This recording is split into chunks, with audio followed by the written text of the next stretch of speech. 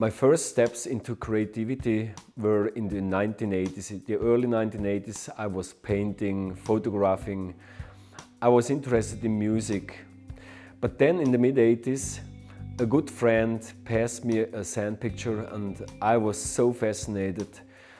I put aside all the other creative endeavors and concentrated my life into developing the art of sand pictures. With thousands of tests and exploration into different materials and working with different kind of sands, I at one point came to the position where I said, yes, this is a really nice, beautiful sand picture. The medium sand has something fantastic on it.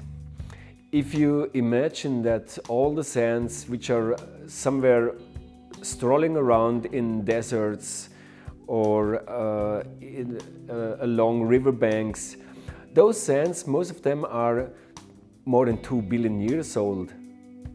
They have been transformed into solid rock and retransformed to sand twice or 3 times already. And that's why the medium sand has stored a kind of mystic which you can feel when you touch the sand, when you watch the sand. And just look at what kids are doing. Give them some sand in a sandbox or on a beach and you will see what they're doing.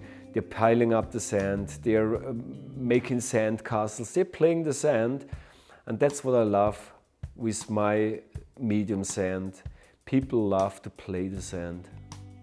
My business selling the sand pictures started here in Europe, where we still produce our sand pictures. It started here in Austria, Germany, Switzerland, and from there it spread out to now we are selling to United States, we are selling to Asia, to Australia, even to the Middle East, where they have plenty of sand, we are selling sand pictures. When I started making the sand pictures, I already had the idea of creating series of sand pictures, not just single-made masterpieces. Because I would say that I belong to the pop art influence. And as Andy Warhol stated, art should be accessible for everybody and it should be available for everybody. Both is included in my sand art. People can understand it and people can buy it. Our sand pictures are all handmade, either by me or by my assistants. Handcraft work to me means it is made by the hand of an artist, it is made by the heart of an artist and by the brain of an artist. All this included means that the craftsman should do the best to make a perfect product.